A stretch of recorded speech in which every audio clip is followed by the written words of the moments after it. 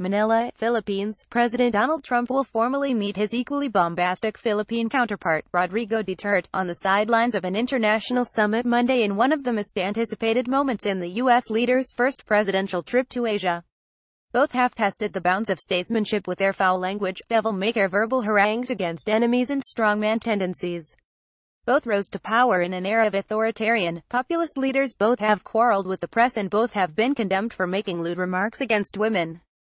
Duterte's bloody campaign against illegal drugs includes widespread accusations of extrajudicial killings, raising global alarm from governments and rights groups, yet has been praised by Trump. A sampling of what some Filipinos think of their meeting. These two presidents both have brusque personalities.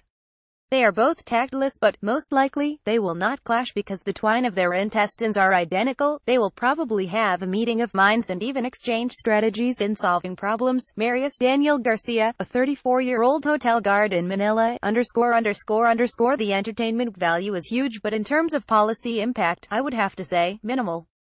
Trump doesn't have a clear Asia policy yet. It seems to be developing. Right now, they seem to be more concerned with just giving a reassurance to Asia that they are not leaving, that's all. But concrete initiatives, nothing.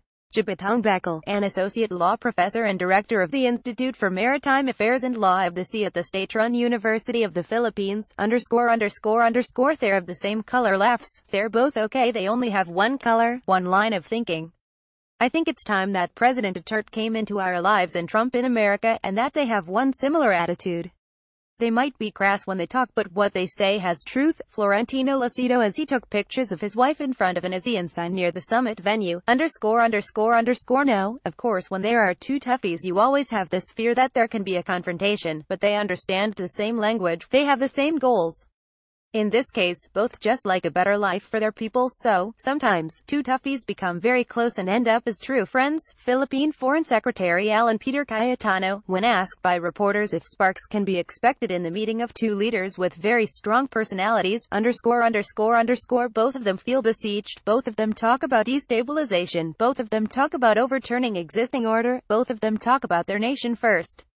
So, Duterte, in many ways, also talks about, make Philippines great again. So, in that sense, there's this sense of personal solidarity, and Trump relates to people who are very much like him. Manila-based analyst Richard Hadarian.